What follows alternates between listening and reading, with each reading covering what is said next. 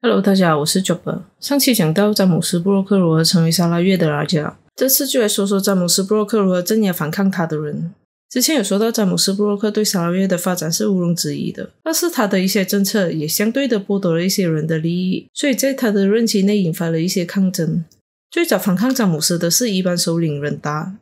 的抗英事件，发生于1853年到1861年。仁答原名为里鲍阿纳林嘎，意思是能撼动地球的人。他出生于1800年的斯里莫河，仁答是斯克朗河上游的一班酋长，有陆上之王的称号。他接受了丹那巴样的指导，并在南砂拉越至印度尼西亚西加利曼丹省的卡鲍河一带陪同他进行了几次重大的猎头远征。当丹那巴样年老时，仁答接任了指挥官，并领导了几次类似的海战远征，袭击了印度尼西亚的桑巴斯和彭迪亚纳。在其中一次的袭击航行中，仁答攻击了一艘载满桑巴斯人的船，而桑巴斯苏丹的侄子也在这艘船上。仁答夺走了侄子的匕首 Keris， 这把匕首因为它金色的手柄而与众不同，因此仁答也成名了，被斯克朗河的伊班达亚社区认为他是他们的伟大的战争酋长。詹姆斯·布洛克为了扩张领土，占据了伊班人的地区，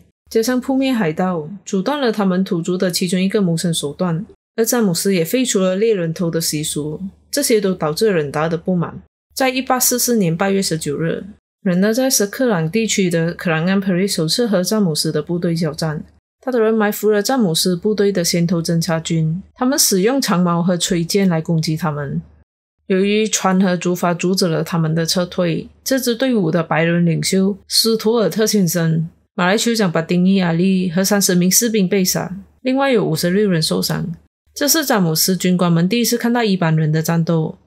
在8月26日，仁答派一位在斯克朗的酋长来代表其他酋长表达他们的愿望和和平共处。在1853年，仁答聚集他的手下，打算攻打詹姆斯位于斯克朗的堡垒，然后一路向南推到南中国海。詹姆斯的官员威廉·布雷顿得知仁答的来袭，便派人通知附近的另一位官员 Alan Lee。Alan 随后率领一支临时编排的队伍赶到。Alan 督促布雷顿坚守堡垒，而不是在开阔的地方对抗伊班达亚的战士。但布雷顿已经在离开上游几英里外建造了一个小型寨子，并坚决要保卫它。后来布雷顿被引诱到江面上，随后 Alan 也跟随着出发，但是他们的船只被仁答庞大的舰队淹没。布雷顿的船翻了，他游到了岸边，而 Alan 据势奋战，最终还是被仁答的女婿拉央送了他上西天。在1854年，詹姆斯·布洛克反击，他带领了一大批武士，大概7000人来自当地的达雅和马来社群，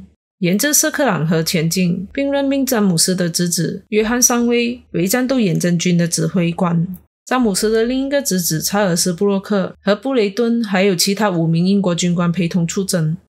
由于詹姆斯那一方有4个大炮在2个方向同时轰炸，仁答的战士只有一个小型大炮，仁答军打不过只好撤退，并在斯克朗河上游的布基沙多建筑堡垒，这有一尊从印尼本迪亚纳那里抢来的大炮。布基沙多这座山的海拔有2720尺以上，它的山脉很多，然后河流又急，然后森林又很茂密，是个难以攻破的堡垒。虽然仁答主要是用比较原始的武器和英国人抗争，但凭着坚固的堡垒还有沙利夫马沙荷的武器供应，弄到詹姆斯2次攻打布基沙多的堡垒都失败。这位沙利夫也是一个抗英人士，待会在后面会讲到有关他的故事。詹姆斯在1857年6月2日派遣他的侄子查尔斯前去攻打仁答在布基沙多的堡垒。当时查尔斯率领了3500名支持詹姆斯的达雅人和500名马来人的军队出击，但因为布基沙多的堡垒真的很难攻下，加上仁答军队有大炮的协助，而他们死守在堡垒里面，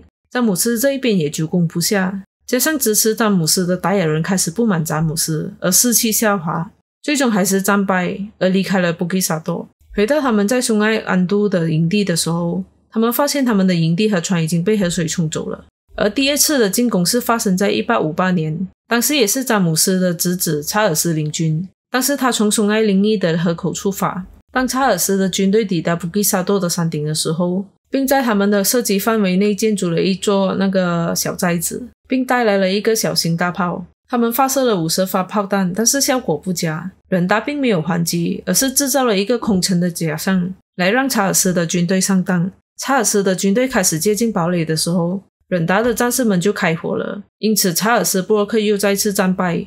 在1861年，詹姆斯派查尔斯去发起第3次进攻，这次他们就利用大炮的猛烈轰炸。仁达那一方面有一个炸弹兵被打倒，而他流出的红色液体把他附近的炮弹都染色了，使得炮弹无法使用。在这样的情况下，詹姆斯终于打败了仁达，然后仁达和他的战士们就开始了他们在森林逃亡的时期，并在1863年去世。仁达的抗英事件结束。第二件是石隆门事件。石隆门原本是富有黄金、煤矿和铁矿的地区，吸引了不少华人从本迪亚纳和桑巴斯来到这里开采。在19世纪，石隆门的华人矿工已经多达4000多人，他们组织一间名为12分公司来进行开采和实行自治。在1841年，詹姆斯占领了古晋过后，石隆门就是在他的统治范围内。他认为12分公司是非法组织，要他们解散。同时，詹姆斯为了获得更多税收，硬性规定不准他们的公司私自和外界进行国际贸易，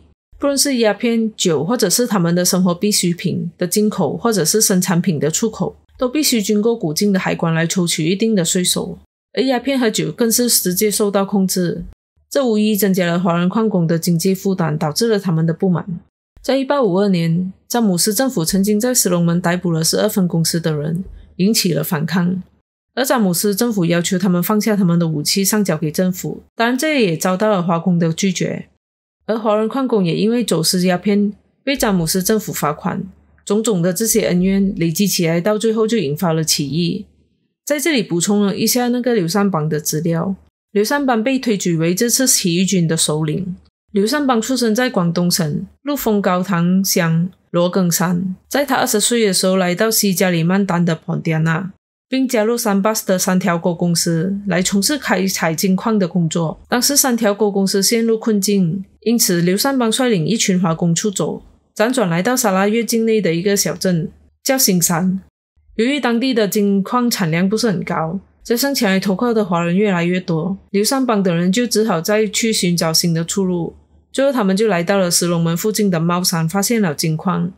在1857年2月18日，因为不满詹姆斯的抽税制度，同时为了抵抗英国的统治者的压迫和强行施政，他们就在猫山起义。刘三邦被推举为起义军的首领，而王甲被推举为起义军的总司令。然后王甲连同刘三邦带领了600多名敢死队，采取水陆两路进攻，攻克了古晋市中心。詹姆斯出逃，5名英国官员也被送上了西天，而詹姆斯的屋子也被烧了。然后起义军还错把一名17岁的少年误认为詹姆斯，就把对方送上了西天，还游街示众。而这位被误认为詹姆斯的英国官员名叫尼古勒特斯。当时起义军以为詹姆斯挂了，便开始收兵。然而詹姆斯还没有挂的消息很快就让王甲等人知道了。他们除了挽住在古晋英国人和当地马来领袖的心以外，王甲也下令通缉詹姆斯。然而在圣公会大主教麦妥尔的提醒下，王甲表示愿意以12分公司的名义写手写信给查尔斯修好，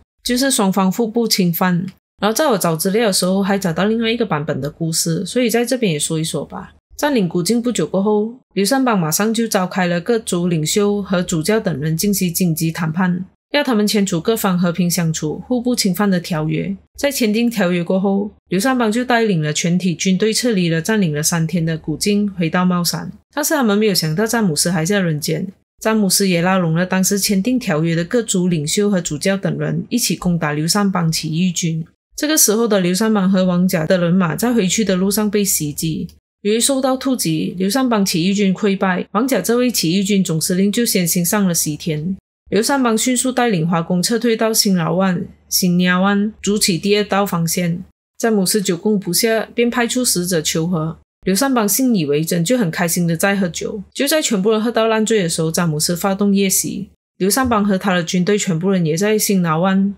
有兰路的营地壮烈牺牲。刘三邦享年55岁。起义军被打败过后，詹姆斯把他们的家属大概有几千人集中在巴乌洞瓜巴乌里面放火烧山洞，里面的起义军家属活活被熏得失去了呼吸。然后洞内开始传出无法忍受的臭味，加上周围散布着许多被打死的华人矿工的尸体，暴晒在烈日下也发出了难闻的气味。传说这里的臭味1里之外都能嗅到。而当时的砂拉越河也染红了，因此当地的居民以巴乌这个名来命名这个地方。不过这个名字是否真的因为这件事情而来也不得而知，因为还有另外一个传说是在石隆门事件发生之前，巴乌这个名字已经在一封外国私人信件中看到过，但是含义不明，只是后来石隆门事件发生过后才普遍以巴乌这个名字来称呼这个地方。这次事件造成华人矿工和家属亡生，有2000多到3000人，一半是起义军的家属，而詹姆斯这边的损失也不轻，许多政府的文件记录和建筑被烧毁，只是詹姆斯很幸运的得到英国公司的大力支持，才安然度过了这次的危机。在刘三邦死后，刘三邦等人被布洛克政府和后来的英殖民政府定性为受社会党徒煽动起而反抗政府的叛徒，直到1989年才被砂拉越政府平反。在1993年，砂拉越政府建立英雄纪念碑，以纪念在英殖民时期牺牲的抗英殖民民族英雄。刘三邦更是唯一一位被政府铸像在上头的华人领袖，而民间华人为了纪念他，在帽山的忠义将军庙、12分公司墓园、新窑湾有兰路的善德庙举行常年祭祀活动，形成独特的华工先烈信仰圈。